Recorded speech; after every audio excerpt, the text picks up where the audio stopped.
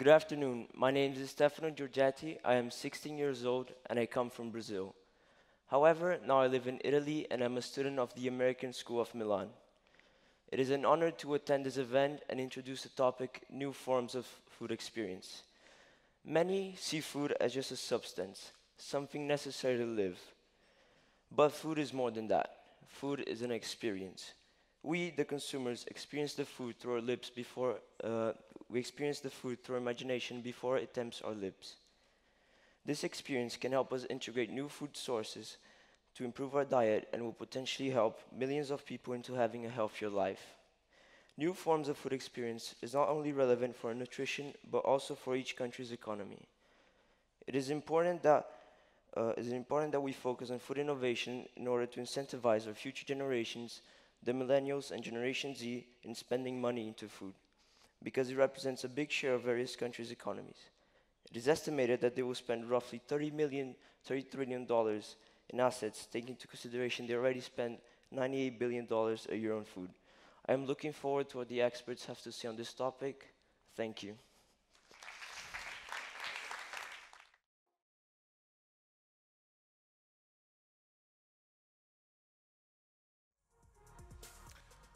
Hello there, everyone. My name's Daniel Vernard, and I'm from the World Resources Institute.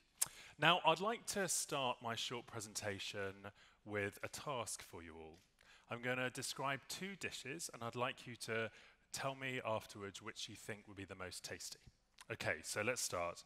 The first one, A, low-fat, boiled sweet potato curry. Or B, sweet and spicy coconut stew with slow-cooked sweet potato. So hands up for those who thought A sounded tastier. And how about B? Great. Now, I'm sure you won't be surprised to hear that they're exactly the same dish. But for me, that is fascinating. That just with the change of a few couple of words, I've universally made something sound tastier. Well, what's happening there? Well, research has shown that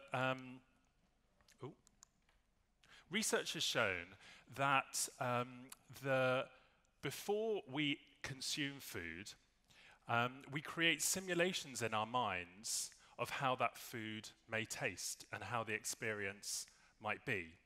What we do is we take cues from the environment, especially language, and we use that to construct conceptualizations or simulations in our mind of how it would be. So, for example, I think this might be my old deck, but anyway, we'll go with it. For example, if I told you I was just about to serve you strawberry cheesecake, what your brain would do is you'd take the image of strawberries, their succulent, sweet, juicy, slightly acidic taste, with that of cheesecake, the mild, sweet, creamy, soft texture, and you would create in your mind the construction of what that food would taste like. But what's interesting is that our brains don't only use ingredients to help us create these simulations. What we also do is take concepts and use those concepts to also frame how we perceive food. So, for example, there's been some fascinating research about how when we hear messaging around health, how that changes our perceptions of how we see that food. So, for example, a brilliant experiment a couple of years ago where two groups of consumers were both given a glass of mango lassi. The mango lassi was exactly the same, but with one group, the mango lassi was described in a healthy way, and in another group, it was described in an unhealthy way. And those consumers who were given the one that was described in a healthy way reported back that they thought it was about half as tasty. A similar experiment done with cookies, where two groups of consumers were given exactly the same cookie and asked, but one was described healthy and the other was unhealthy. And the consumers, after eating them, actually said that the one that was described healthy was about half as filling. But this language doesn't only change our psychological response. Some really interesting research as well a couple of years ago looked into the physiological response of what this language does to how we simulate food. An experiment was done where two groups of consumers again were given the same milkshake, but this time one milkshake was described as a Sensi shake, with 104 calories, and the other was an Indulge shake with 620. And after the consumers drank the milkshakes, those who were given the healthy one were found to have 3 times higher level of ghrelin, which is the hunger hormone. So actually they were hungrier after eating the one just that was described as healthy. So we know that healthy language can influence what we perceive of food, but other language too can as well. So for example, there was some really interesting research that we did in partnership with the London School of Economics last year, where we took a menu which contained 8 dishes. 2 of them were plant-based dishes. So as you can see here, one at the top, risotto primavera, and at the bottom, ricotta and spinach ravioli. And we gave that menu to 2,000 consumers, and we asked them to choose what they preferred. We then gave the same dish, we gave the same menu to another group of consumers, and having done so, we found that those consumers who were given the one described as vegetarian were less likely to order it than the ones who weren't. But language can not only suppress, it can also enhance as well.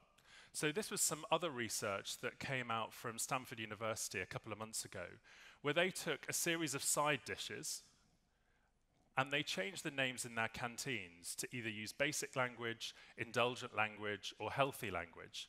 And what they found was that when they used healthy language, a bit like the insights I just shared with you, that suppressed sales, but actually when they used indulgent language, it actually increased sales. So I think what we're learning is that different language can begin to have a key bearing on how we perceive, but then fundamentally what foods we choose. Now, this is all very interesting, but well, why is it important? Why do we care what food people choose? Well, clearly there are health implications, but my organization is a leading environmental and sustainability organization, and we're particularly interested in what food people choose because we've learned that, as I'm sure many of you know, different foods have different environmental impact. So, for example, this is the greenhouse gas emissions associated with different types of food per gram of protein, and as you can see on the right, beef and lamb has a very high impact, where on the left-hand side, or your right, plant-based food has a lot lower impact. So we know that actually shifting consumers towards eating more plant-based food and less beef, especially, and meat, could be a key win for the environment. And actually, as we've modeled it out, if we actually were able to get consumers to reduce their animal protein consumption by half, it would actually have a big contribution to reducing the greenhouse gas emissions and land required for plants. This is some modelling that we did that just showed that actually it would almost halve the diet-related greenhouse gas emissions and land. Now, there's a number of different interventions that we need to make to actually bring this change in the food system and to shift people towards eating such food. But at the World Resources Institute, we think that changing the language and framing could be one such area that could really help drive this. So we've launched a program called the Better Buying Lab that basically brings together a range of key companies from across the food system, here we are, with experts in behavior change, linguistics, marketing, communication, and advertising to really innovate and test new approaches for how we could change the language of plant-based food and in turn drive its consumption. So we have a hypothesis that changing this area could actually drive a key shift in consumption habits. And so what we've been doing over the last 18 months since we launched this work was working with the 10 businesses that we have, running a series of creative events with them, changing the language of their plant-based food, and then doing online trials and then also field trials to see actually what happens. Now, we're just in the process of completing that, but so I can't give you the specific results.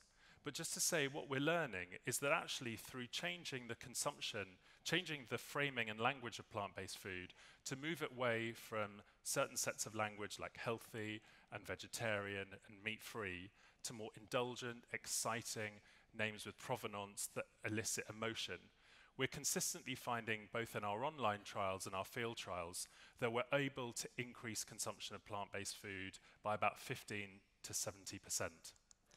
And so I suppose just to close is that I think the conversation around the experience of food is incredibly important.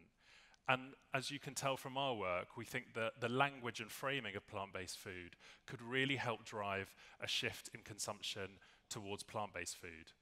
And my ambition and my vision is that when we hear our favorite plant-based food dishes described, it elicits the sense of taste and excitement and deliciousness that we had when I described the strawberry cheesecake. Many thanks.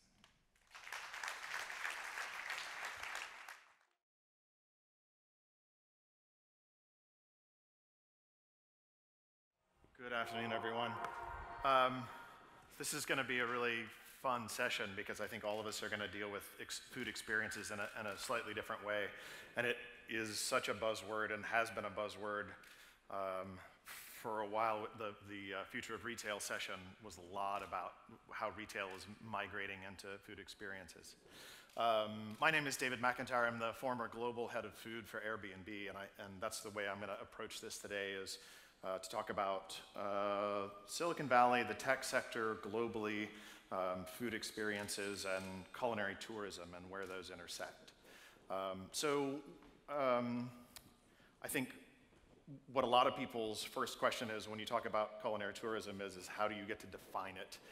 And that's a really complicated thing to do because when everybody's traveling, they do eat, whether they care about food or not. So there's some working definitions that are basically, did you decide where to go based on food? That I think is a really effective way to talk about this. The global marketplace for tourism is about $8 trillion. And the best estimates are that almost half of that would fall under the rubric of culinary tourism. So it's a big, big marketplace. Which is why companies are starting to look at it from that very high level. So to back up, let me talk a little bit about food at Airbnb and what that might mean. There's a few places where Airbnb chose to focus on food. The most commonly requested function for Airbnb has been when we book a home, can we pre-order some pantry staples to be at the listing for us when we arrive. Turns out that's really complicated when you're servicing 192 countries. It's a lot of vendors to deal with, so that one's still on hold. It's not there yet. Fairly recently, the functionality of being able to book a restaurant went live in a few cities, but the biggest piece is what Airbnb calls experiences, and it's a whole separate platform from the homes platform, and that's a big piece of what I worked on while I was there. Basically, in the way that one could host a home on Airbnb, you could host a local experience. You could become a local tour guide, in a sense. And I think that's a fairly revolutionary way to think about culinary tourism, and it can be really, really effective if it's done well. And it can also be a bit of a challenge, I think, and we'll get into that a little bit. We'll see. I'll see how much I get through.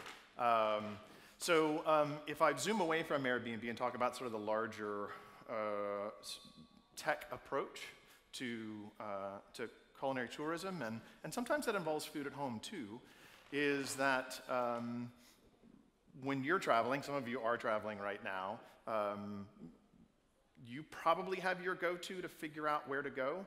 You might go to Yelp, you might go to TripAdvisor, you might go to The Fork, La Fourchette, you might go to one of those platforms. And I think from many of those, what they've done is really just aggregate as many opinions as possible. And I think the challenge that those companies are facing is that, I know that's true for everyone here because this is a food conference, but I think it's true for everybody, that you don't consider yourself to have average taste. That you have more specific needs and want something that's curated in a different way. I would argue that Airbnb has a really smart model by leveraging locals. That's a smart way to go about that. I could also envision Facebook doing the same thing, they haven't that I'm aware of. But if you start to look at the kinds of local, curated, trusted opinions that are informed by local knowledge, that starts to get very interesting. A big piece of what I worked on there was what are the implications of taking something and opening it up so broadly. We've seen these other big platforms of Uber and Amazon and Facebook have some real-world implications to sort of really changing the way we go through these things. And some of them are intended and some of them are unintended.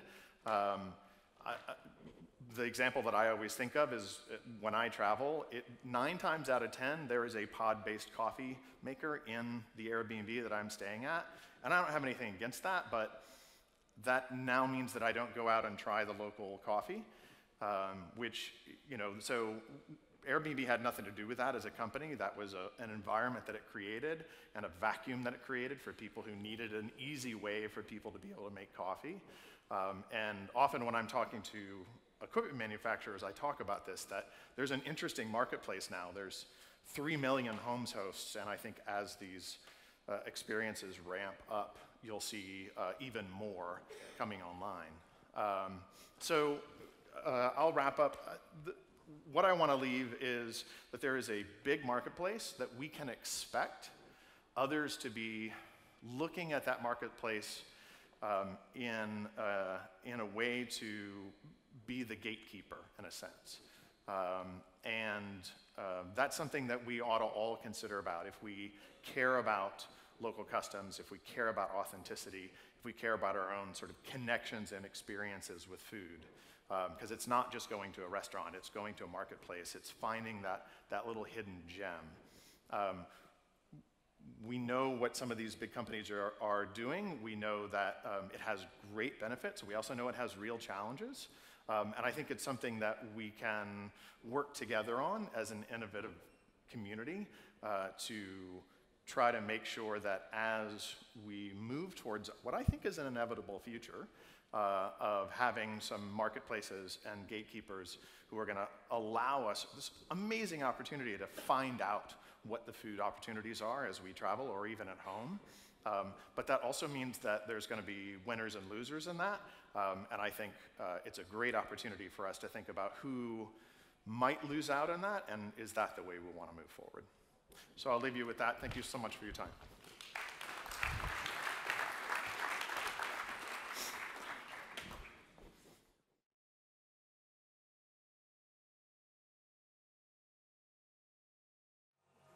Hello, everybody. So, it's very loud. Okay. So, thank you, former speaker, for mentioning us and introducing the fork. We are operating in this space. We are talking about food innovation and new ways of food experiencing. We are a player in the market because we operate in booking online for restaurant space. How many of you have booked online a restaurant in the past month? Okay. And how many of you have used the fork? Okay. And other international players in the space, like OpenTable, Bookatable? Okay. So, we want to add some information that we got from customers and also from restaurants to see what the trends are and what they are asking and what they are doing in this space. So we departure always from customers because, as you mentioned before, people enjoy traveling, enjoying living, eating, experiencing food. And technology is evolving very fast. So technology can help to improve the experience and to move trends towards one direction or the other. Restaurants have to fulfill what customers expect and what they would like to have, but there is a gap. So we are operating in this sector since, in Italy since 3 years, and in Europe since 10 years. Let's see. Okay. So, asking just the 4 Italian customers, this is only for Italy, but we can expect other European customers to reply the same way. So, yes, they would like that the restaurants remember some things from the last experience. So every time I go to my favorite place, if they know me, because I have been there 20 times, of course they will give me my favorite table. But maybe I have been twice. With tools like the fork, they can remember also that you prefer sitting in a certain place. So this is something that everybody appreciates. But when you go into more details, because here, of course, we have all the data available, yes, people would like to be celebrated or said happy birthday if it's your birthday. Maybe not that much to know the number of times, because the privacy is still privacy, so I don't want to be too much stalked. But yes, if I'm celiac, or if I have any lactose intolerance, it would be great if the restaurant remembers that.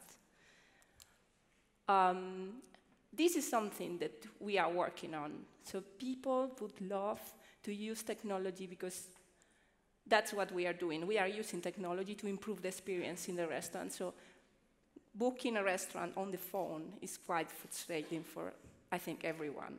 Sometimes it's busy, sometimes they are fully booked and you are spending time in calling them. And so there's no doubt that the online booking is an advantage. But on top of that, there are other possibilities that we can use. Like, for example, I would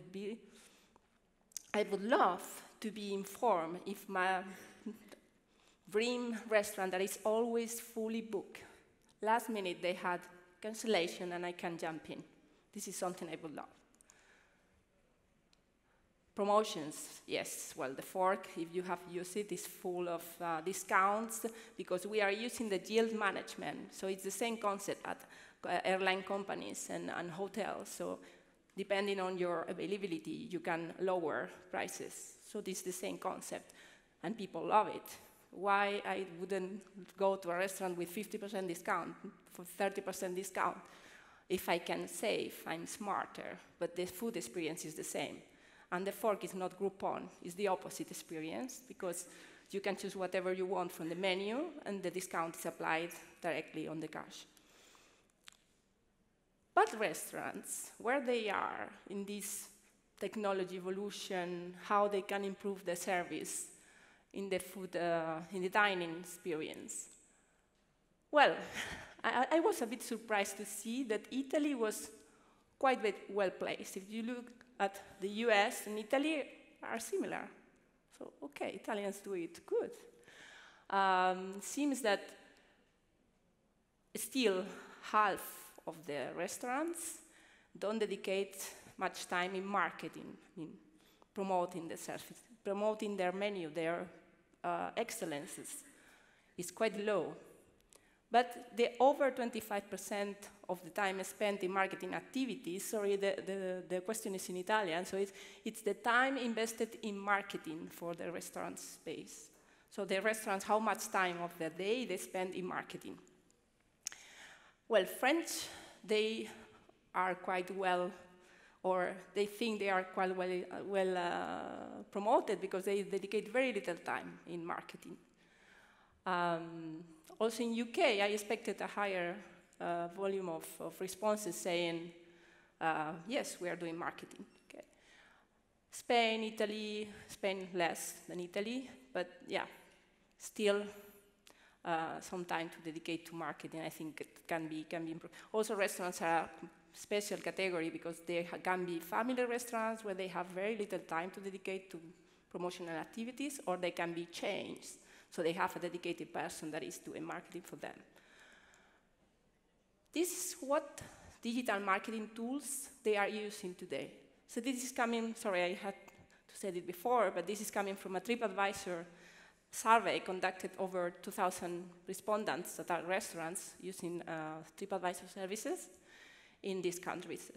So social networks are flying because everybody has the fan page, everybody. Maybe they don't use it as good as they could, but they know that it's important, so they are opening Facebook pages. Italy is particular because the online advertisement that is quite large. I mean, we have many spaces to do online advertisement. For Italy, it's only search engine marketing, so it's Google. You know, I'm on Google, and that counts. Press is still quite important in France and the UK. You know, I'm a person from digital world. I was a bit surprised to see, especially in the UK, press is very important. So, you know, advertising in the local newspapers or maybe flyers, you know, are important for restaurants. And how they feel this marketing is effective. So in the US, it's obvious that digital marketing is effective. It works. Italy, UK too.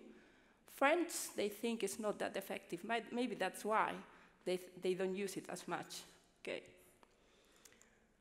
Well, as the fork, what do we offer to restaurants and to diners?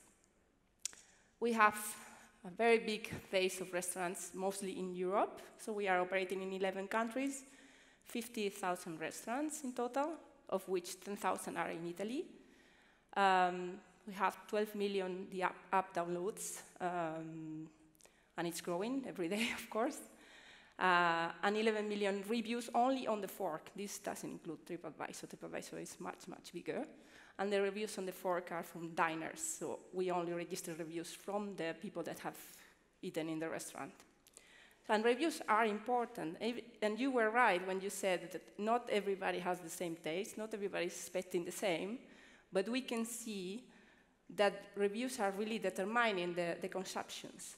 So it really influences the bookings. It's an immediate correlation between the average rating and the bookings of the restaurants.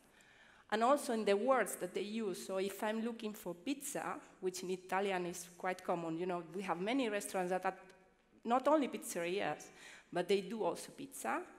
You have to understand, is this a real pizzeria? So you have to read and find out if the pizza is the main strong dish.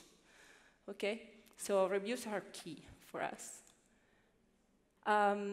For customers, it's very pleasant experience. I don't know if you have used it yet, but it's very easy to find a restaurant because it's geolocated.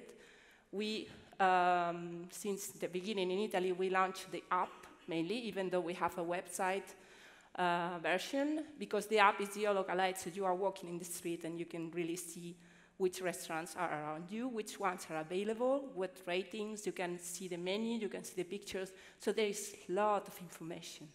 And restaurants are using this tool a lot, and some of them are aware of all the advantages, of the importance of a nice picture, of the importance of nice reviews, of the menu being updated. Others, they just don't know.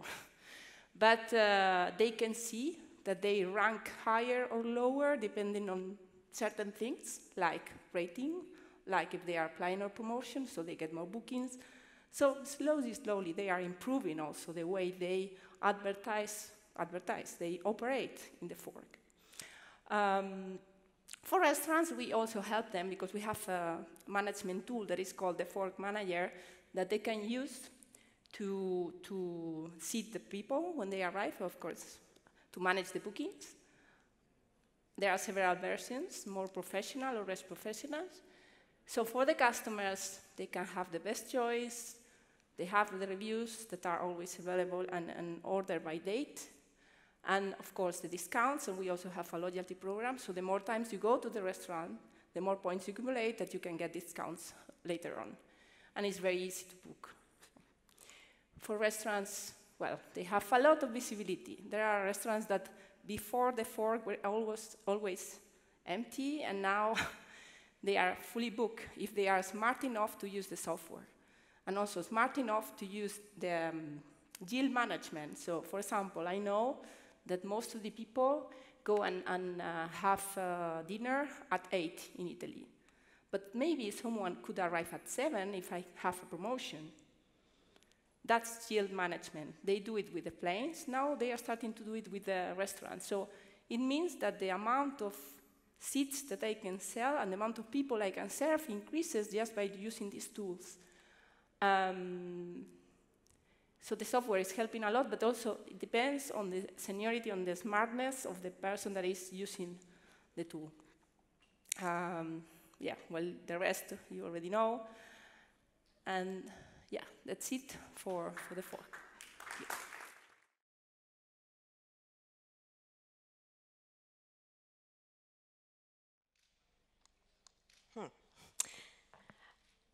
About 2 years ago, I became obsessed with learning as much as I could about vegetarian food. And I want to tell you the story about that. This is a place where I'm happiest. Outdoors, hiking in forests, climbing up mountains, it relaxes me, it inspires me. I think that's true for many people. And I obviously want these spaces to be preserved and protected. But I also look at the world like this. I love to explore and try food. I find that there's no better way of connecting with people and countries and cultures than by trying their food. And what I have found, I mean, to give an example, I was in a country house of a friend near Rome, and his mother offered me the porchetta that was from the region. And I would never want to stand there and say, but I'm vegetarian. I want to try this, I want to do this, I want to be part of the experience. And so for me, I want to eat everything and I want to be proud of that.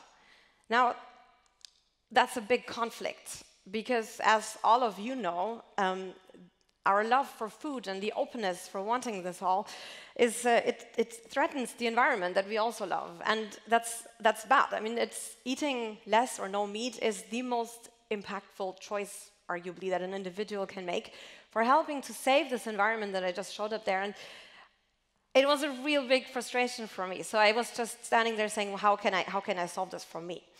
And what I said I'd do, and that was like the compromise, is I said I just eat 80 or 90% less meat. I'm not going vegetarian, I'm not going vegan. I'm doing that because it's almost as impactful, and more importantly, because it's easy. How hard can it be? I can still eat meat on Christmas, I can still eat the porchetta at my friend's house, but most of the time I'll be vegetarian. Well, it's not easy. And show of hands, how many of you have tried to eat less meat? Yeah, lots. And how many of you have still eaten meat actually at this conference in the last 4 days or 3 days? We're at an innovation in food conference. Every other talk is about plant-based diets, and yet out in the cafe there is actually, I think more than 60% of the offering is meat. We looked at that. So we were thinking, why is it so hard? Why? I basically became obsessed with answering, why is this so bloody hard? How can that be? And that's where More Than Carrots comes in, the business that we founded. We're creating solutions for meat reducers. And I think the first thing to do there is, I mean, it's for diners, from diners. We're diners, we're not restaurants. The first thing that I think people have to recognize is that meat reducers are a separate target market. There is 40 to 50% of the population in most of the Western European and North American countries say that they want to eat less meat. But only 5% or so are actually vegetarian. And describing meat reducers, I think we love food. We will not make no meat our #1 priority in life, but we do still like the environment and we are health conscious. And why do we need solutions for this group? Because solutions for vegetarians are not good enough for us. And there are plenty of those. There's solutions for vegetarians, there's solutions for vegans, but they're very different. And we are mainly focusing on restaurant food at the moment, where it's particularly difficult to eat less meat. And I want to give some examples of like what I mean when I say that the solutions are not good enough for us. There are vegetarian food apps, and there are vegetarian filters within food apps. But normally these filters restrict us. They make us select vegetarian as a first choice. Now, what we need is nudges wherever we make food choices. And we've just had some really interesting talks before where we heard that we make food choices on platforms when we decide where to travel. We make food choices at the restaurant where stuff can be described in the way as Daniel described, that intrigues us and that tempts us, but it can also be described in other ways. And what we say is that quite often, once you're at the restaurant, it's already almost too late, because John Kerry said yesterday the world would be a better place if all of us just made better choices. And quite often, choosing the restaurant sets you up for success or failure when it comes to eating vegetarian food. And what we say is we want to have this information as meat reducers in the environments that we already visit. We need that information where we already are. And so what we have developed is we've developed a tool that ranks restaurants for the quality of their vegetarian offering, and we can introduce this information and include it in the interface of other food apps, of a food delivery app, of a restaurant booking service like we just saw, because that's the place where we need that information. And we are not the target group that will respond in a survey like this and talk about vegetarian food. We are not going to ask for it because we don't identify as vegetarian. That doesn't mean, though, that we won't use that information if it's there. And the other thing that we need is enjoyable food. We need, like, one thing that I would almost say is that bad vegetarian food may have stopped more people from going vegetarian than anything else. Because if you have bad experiences, you give up, and only great experience will build strong habits, which is really all what we need to do. Now, it's not surprising that you can fall into that trap. It's very, if you try something new, if you have never done it, like, you have to explore, you have to be out there, and you have to do that. But you need to be guided and helped to become successful. So none of this probably is new. Nudging is not a new concept. Vegetarian food has been around for a while. We believe, though, that now is the right time, because there is amazing vegetarian food out there now. A lot has happened in the last year or two. We would suggest we want to invite people to try again. If you've tried this 2 years ago and had bad experiences, now that might have changed. And we would also invite people to try more often, because giving 2 or 3 experiences to vegetarian food is not enough. You have to just explore this. You have to really dive into it and try and essentially learn about it. But the other reason why now is a good time is that more people care. And not just more diners, but also the head of product at food delivery apps that we've been speaking with care. The buyers at supermarkets care. Daniel has just shown us like 10 companies, big companies, they care. It's everyone wants to do this. They read the same articles that we read. And so we do have a long way to go, but it's an exciting market. It's a really exciting offering out there now. And brings me to the last slide. What can you do? Like, how can you get involved? Try vegetarian food. I mean, our blog is here, like, subscribe, tell your friends, tell people that you think should try, invite them to try this more often. And then we've just been talking about food apps. That's the big project we're working on at the moment. But I also showed before, we choose food, we make food choices in so many places. We choose restaurants, we choose destinations to travel, we choose dishes, we choose ingredients. I mean, if you have any other ideas of areas where you think that we should get involved, we've done a restaurant analysis, we've done branding and design. We want to represent meat reducers, and if you can think of any other environments where our content and our nudging can help, then we'd love to hear from you. Thank you very much.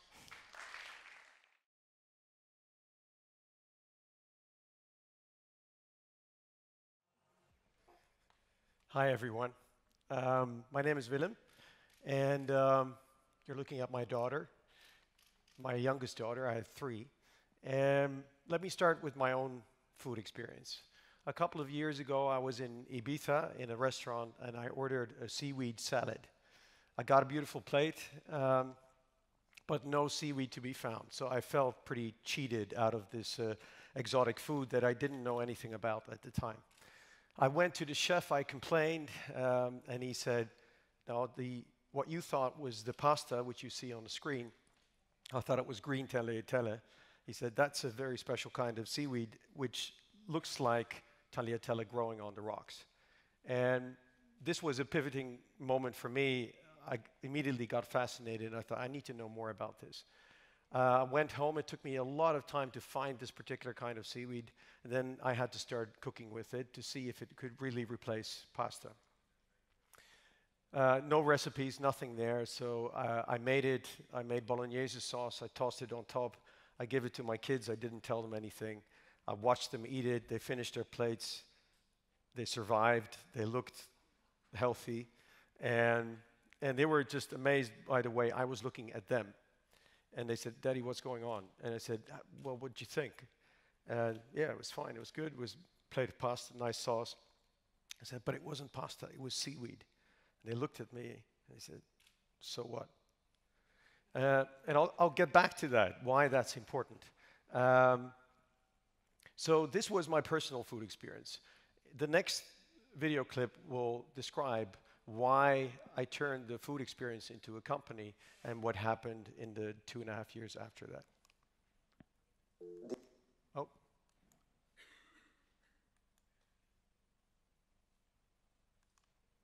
No.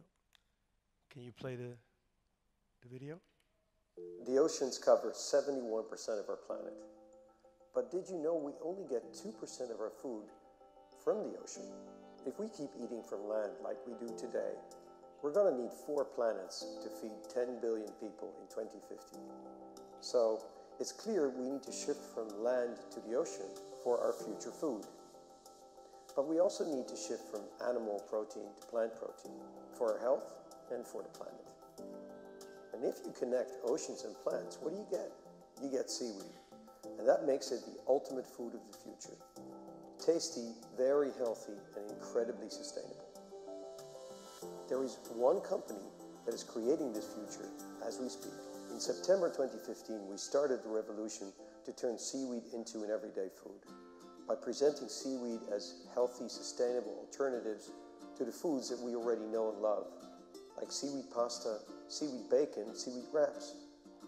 Thousands of people from Amsterdam to Adelaide started cooking and enjoying our products, creating new recipes, and proving that seaweed can be an everyday food for many. 69% of our fans never had seaweed before. Since so many people started eating our seaweed, we needed to find enough of it. And together with our partners in Ireland and France, we found a way to harvest large quantities in a sustainable way, which helped to lower the price and make our products much more accessible. To reach the world beyond the early adopters, we started getting the story out by working with bloggers, social media, crowdfunding campaigns, and winning awards. We generated free publicity to reach millions of people. In just 2 years, the Seymour team brought 750,000 servings of seaweed to people's plates via 750 stores in 6 countries. Now, this was a great start, but we've just gotten started in bringing the future of... So that was what happened in the last 2.5 years. And it's also an explanation of why I wanted to start the company. We're here to talk about new food experiences. So what I wanted to share is a few of the lessons that we have picked up along the way, because it definitely has not been easy, and it's still not easy to bring seaweed into the market as an everyday food. So my first lesson is that food is not a supplement. For a very small group of people, it might be that, and they look at it in a very technical way. But for most people, it is enjoyment. It's a social thing. It's something which brings pleasure to life. So even though nutrients and sustainability of food are incredibly important, food is still something much bigger than that. So what we had to do from the start is to show people that seaweed is actually a food. You can enjoy it. You can make great food with it. It has to look good. The packaging has to be tempting. We changed the name of the product from seaweed something to something that resembles food that we already know and love. All these things matter, as you can see from the different examples. So we work with food bloggers, we make videos, cooking videos, all that is related to showing that a new food experience has to look like food that you would love to eat. The second is a conflict maybe, but people want innovation, but they don't want change. And it's a very interesting concept. So even though we made seaweed much more accessible by presenting it as a pasta or a bacon, we found that for some people that was still, one bridge too far, because it was 100% seaweed. If you would cook the pasta, you would get some ocean breeze into your kitchen. The bacon still requires you to have the right temperature of oil. So recently, we introduced this product, which is a 50% seaweed product. You don't need to cook it. There is no edginess anywhere in the product. And it's our first try to get seaweed onto the plates of an even larger group of people. And this was based on what I said. People don't want change. They can take a little bit of change, but not much. They just want everything to become better and healthier and sustainable by magic. And that's one of the most challenging things for a food producer to deliver. These are two of the other products that are close to finishing, and they follow the same philosophy of being very accessible. Third, it's all about the story, because the problem is that a lot of adults have stories already implanted about seaweed, and they're not necessarily positive stories. It's about seaweed getting stuck into their toes when they were young and swimming at the coastline. So we need to bring new, fresh, positive stories around seaweed into the world for adults, but also especially for young people. And this is actually true, what you see on a T-shirt. We had this printed, and we're wearing it in a lot of fairs. And there was a BBC article which tried to figure out what was the first organism in the world to actually have sexual reproduction. And of course, you now know which one it is, and it's seaweed. So it makes it a very sexy food. So this is just one of the stories that we bring into the market. Now, this is all good and fine, and it shows you 3 of the lessons that we picked up along the way and that we're working on. I think we're getting better and better at that. But there's also stuff that we haven't figured out yet that we need to turn something into a new food experience. And I called it, If Only Food Could Work Like Tech, and I'm hoping that some of you in this room might be able to help out with some of the challenges, because I would love to be able to upgrade our products the same way that you do with apps. And that's incredibly difficult to do in food, because you have packaging, it's on the shelf, the retailer doesn't want to change it, even though we would like the speed of innovation for food to be exactly like apps, because then it would go so much faster. So this is one challenge. The other one is instant global distribution.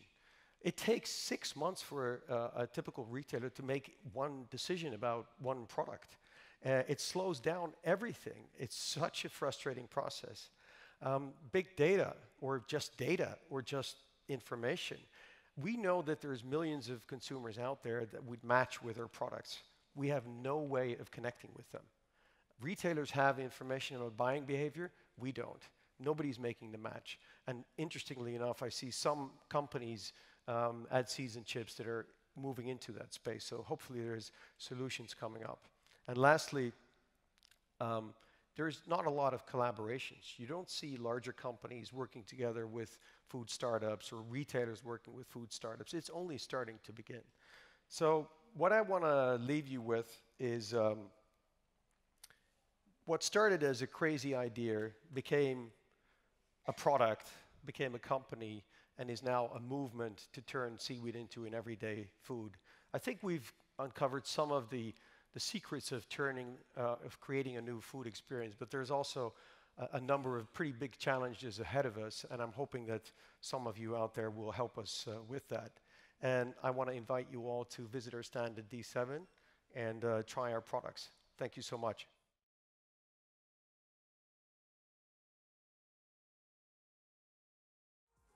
Hi everyone. First of all, thank you for having us today. It's a great pleasure to be here today. My name is Daphna. I'm the CEO and co-founder of TIPA. And I'm going to talk today about experience, new food experience, but from a different angle, from the angle of packaging. So I'm going to share with you some facts before I start talking about the product itself.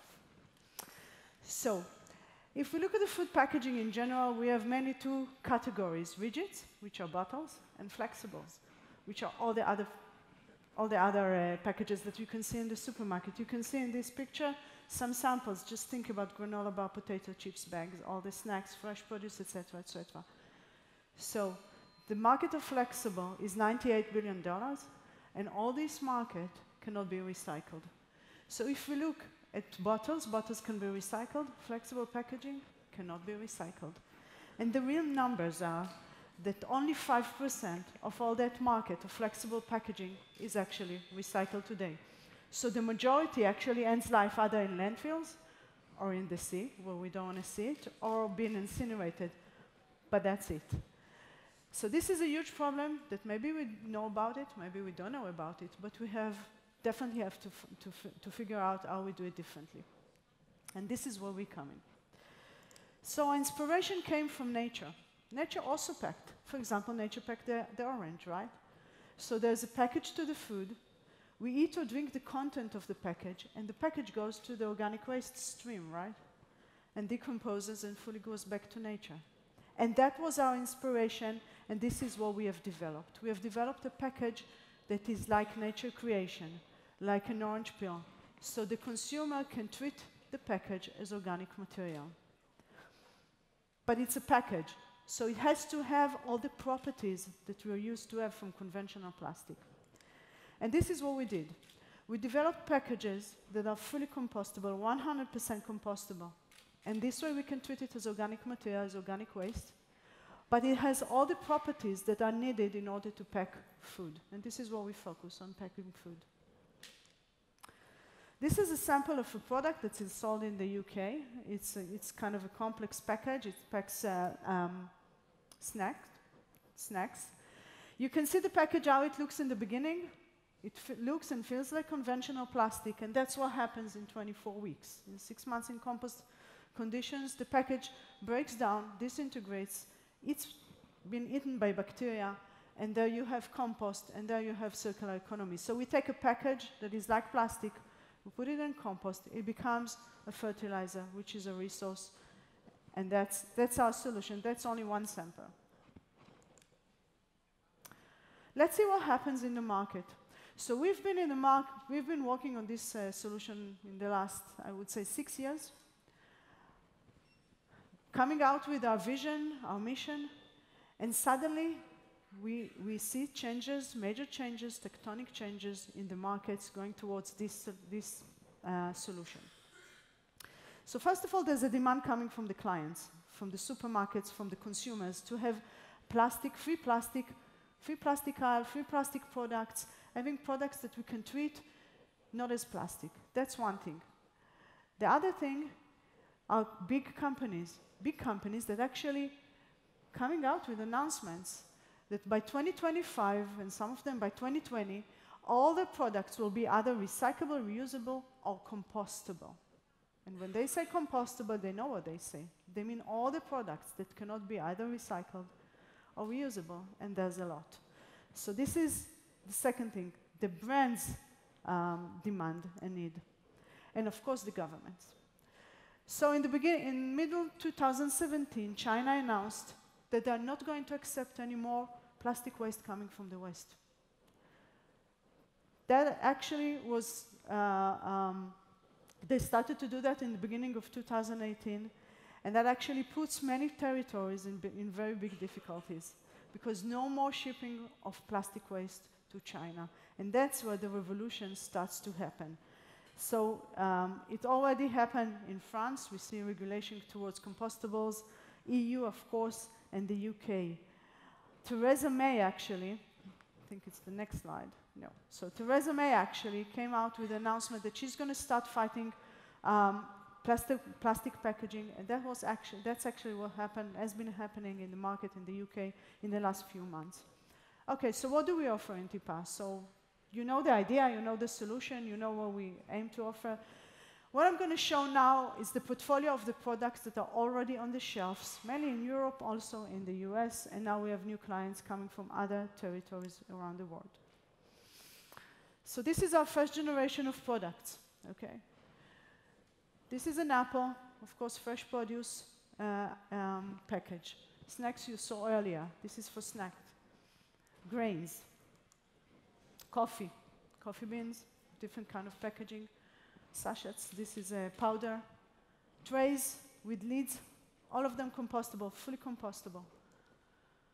Of course, tea, stand-up pouches, granola bars, and some non-food applications like apparel and magazines, and of course, zipper bags. So all those products that I showed today are already in the market, and this is our first generation of products.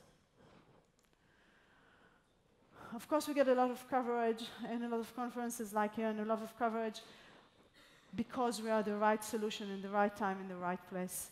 And I just covered what happens in the market. So this is just a slide of show-off, okay, to see the attention that we get. And for me, this is the last slide, and this is the most important one. because this is the vision and the mission that we carry in TIPA. So the vision is that consumers will treat packaging no more as plastic, but as organic material. And it will be part of our kitchen waste, part of our organic waste. And if we look at the vision, not in many years' time, but we can really change the world if we all adopt that kind of solutions and leave a better world to our children. Thank you very much.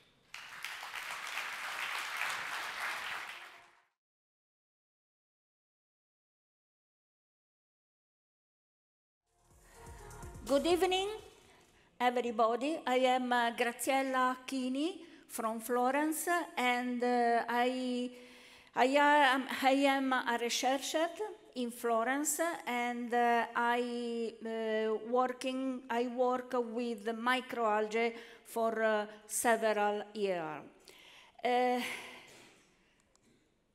So, considering that the global population increase very fast and reach up to 10 billion of people in the 2015, the global food production will have to increase up to 70% in the next 30 years.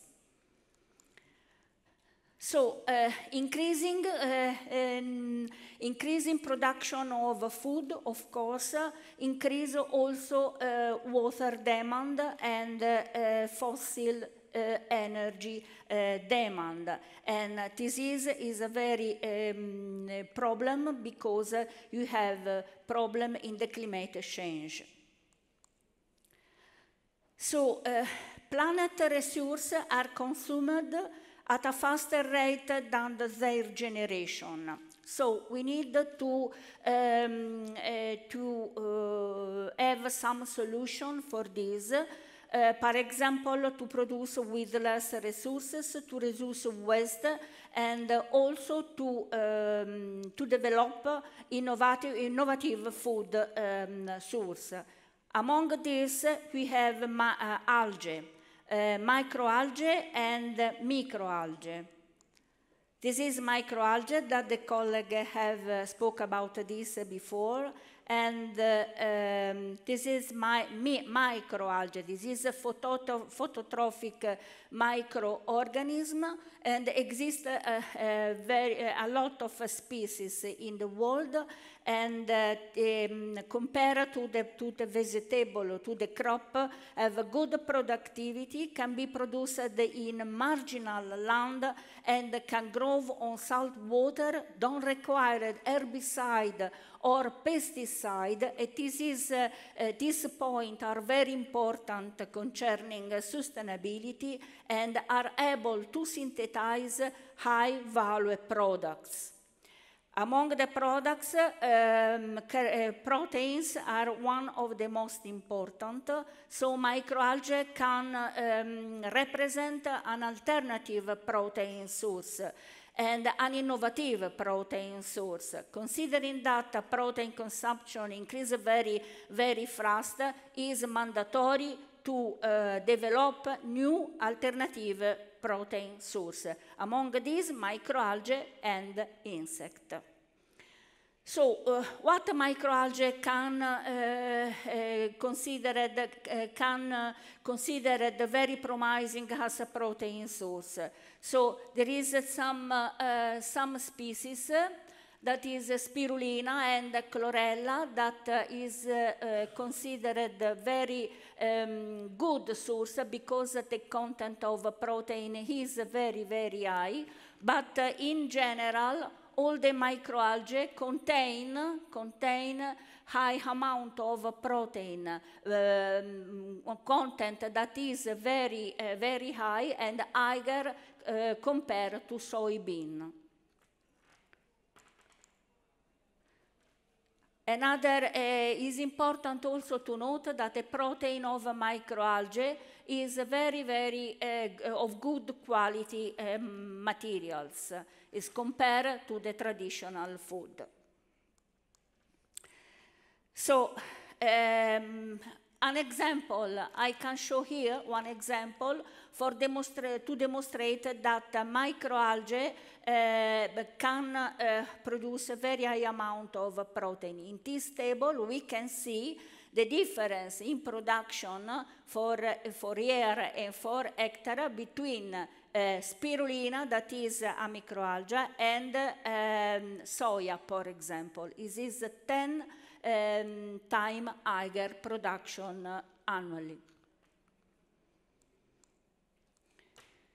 So, but microalgae are not only source of protein, can produce a very high value product such as pigment that is very interesting in food industry, cosmetic, pharmaceutical, aquaculture, because have antioxidant, anti-inflammatory and anti-cancer activities. So these products are very important for addition in food.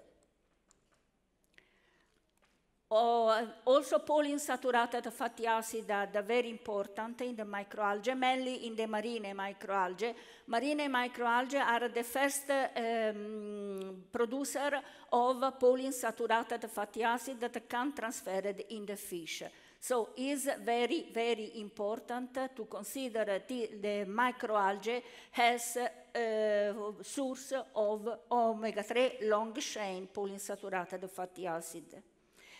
So you can consider that for this reason, we can consider that microalgae can be used as a food product or as ingredient to enhance the nutritional value of conventional food. Among the microalgae that are this characteristic, and the best candidate is spirulina. Spirulina is a very old microorganism that is originating in the earth about 3.5 billion years ago, and is used for centuries, mainly in Mexico, Central America, and Africa. Azzeki used spirulina naturally harvested in the Mexico, and also in the African, in the Lago Chad, the bloom of spirulina are harvested and processed and used as food. So, spirulina is a very old, is a new food, is a novel food, but in reality is very old. And today is produced in the world, and the production is about 10,000 tons per hectare per year. And is considered as the best food for future, also for the World Health Organization. So why spirulina is a good, is a very superfood? Because it have a very high amount of protein, about on the average is 70%, but not only protein, have also other nutrients. So, for example, two examples, beta-carotenes. Beta-carotenes is 2 times higher than the carrot, and also iron, that is 10 times higher than spinach. So the benefit of the spirulina that I have demonstrated for a long time are these. One of the most important is the increase of immunity system. So this is the benefit of the spirulina, and this is when we have the spirulina in the traditional food, for example, in paste or in the bread, in the cheese, or in the other traditional food. We can to transfer this benefit in the traditional system, in the traditional food. So, spirulina is widely used in Africa and also in part of Asia, but is not very familiar in Europe. Europe, because of limited knowledge about this, and also because it's not very easy to see in the supermarket, and also for the regulation on the market, that is very difficult to have approbation by European Community. So it's important also this point, that for the development of new product is required active participation of consumers, because the product need to have the approbation of consumers. So it's important to develop a new product incorporating microalgae on the basis of the sensory data. So, two examples that we have here. This is paste with the addition of spirulina powder, and at two concentration, 5% and 10%. This is the sensory analysis, and we can see that the overall quality of the paste is increasing the amount of spirulina more than 5%. So here we can see another important, the quality of the paste with addition of spirulina is higher. You can see here that we have a very increase of protein, and also lower glycemic index. That is very important for diabetes.